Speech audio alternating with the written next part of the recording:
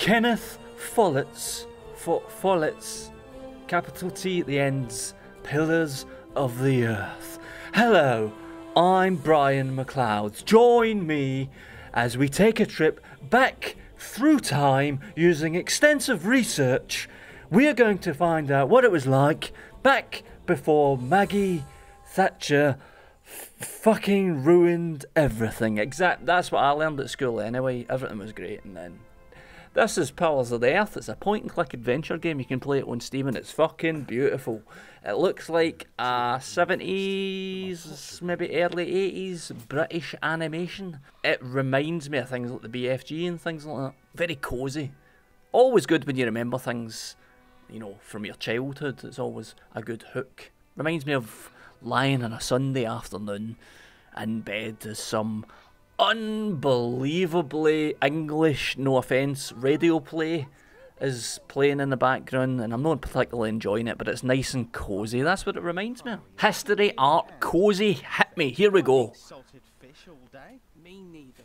Salted, big shout out to Salted Fish there. You really do learn something new every day. Absolutely. What a time to be alive, if you think about it. To be able to explore the lives of history back in the day. Also, they make a remarkable cheese in St. John's. Fucking cheese? What am I doing, man? Mate, that's just a fucking game with monks talking. It's not even got graphics, it's just pictures. This is Echo, it's on Steam as well, but it's a real game. And there's a big eyeball. That's the menu system. That's beautiful, isn't it? And that's what draws me in. I'm not ashamed to tell you that that is what draws me in. It is beautiful. And you look at the trailers and you've got the action and you've got the slick graphics, and that's what draws me in, because that's what I'm all about. As you know, small development team that made Echo, so this doesn't feel good anytime I have to do this. They've hired the ginger lasso at Game of Thrones to do the voiceover.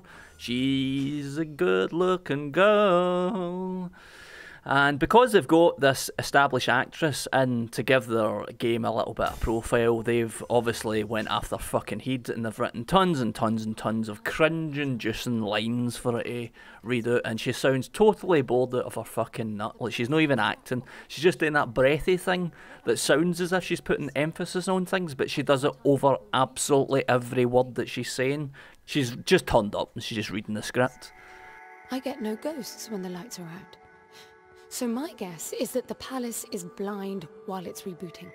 When the lights come back on, their abilities match my actions from the previous light cycle. That's her explaining the concept of the game. You've arrived in this space station type mysterious thing that looks a bit like the room from 2001, and the concept is that when the lights are on, the structure is watching you and learning from the actions that you take, and in the next cycle, these enemies, these echoes, are going to mimic the things that you've done. Like, I'm opening a door here, so the room has now seen me open the door, and in the next light cycle, they fuckers will be able to go through doors.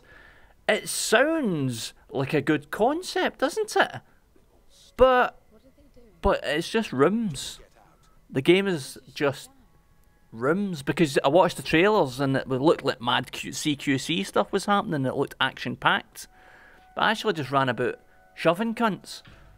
I just shoved cunts, and until the last like 40 minutes of the game, there's only one type of fucking enemy. These things show up like 40 minutes before. How did he not notice me? How did that not notice me? They things show up, you're like an hour and a half into the game, you're going, where are the boss fights?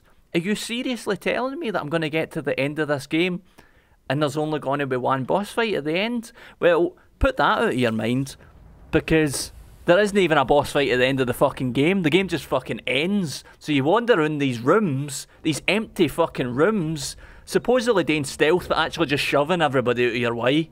And then nothing happens at the end, and it just ends.